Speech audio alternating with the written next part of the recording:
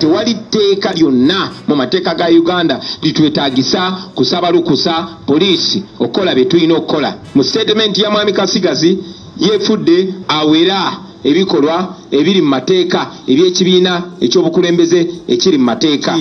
Tetugenda kugondera biragiro byonna bya bumenyi bw'amateeka. Uganda police have said they received intelligence information that NUP party wanted security agencies to confront its supporters in their nationwide tours so as to give Uganda a bad image internationally.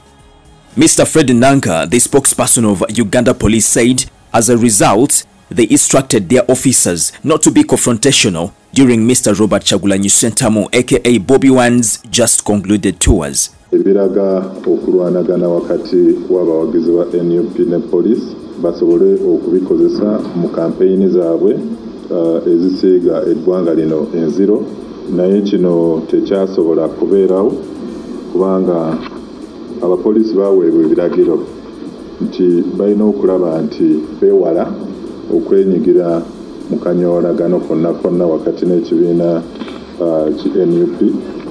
Last week, police suspended the NUP mobilization activities, accusing the party members of breaching the agreed guidelines. Inulukwaso jibagama nti kakati betukola tubikola tuwagala tukubagana ne police. Buli omwakirabye nti buli wetukola activities zaffe police netajja kututawanya. Buli kimu kibeera mirembe. Police bwejjo tusumbuwa n'amagye awabeera wakavuyo n'ebirala naki. So fe munange tuli ba mirembe. N'olwekyo nze ndowooza ebikola ebimenyibwa amateeka biba bikoleddwa oba wa NUP oba wa NRM, poliisi obuvunaanyizibwa bwe bamukwata n'omuvunaana. Si bwakudda mu biwandiiko n'ogamba nti tubagaanye wadde mukoze emisango tubasonyiye ne tubagaanye.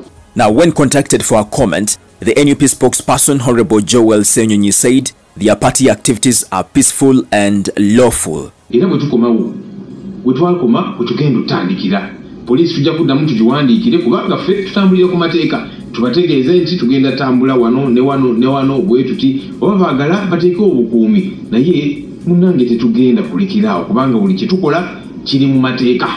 NUP has successfully been able to carry out party mobilization campaigns in the districts of Mbarara, Kabale, Luwero, Mayuge, Busia, Mbale, Arua and Hoima.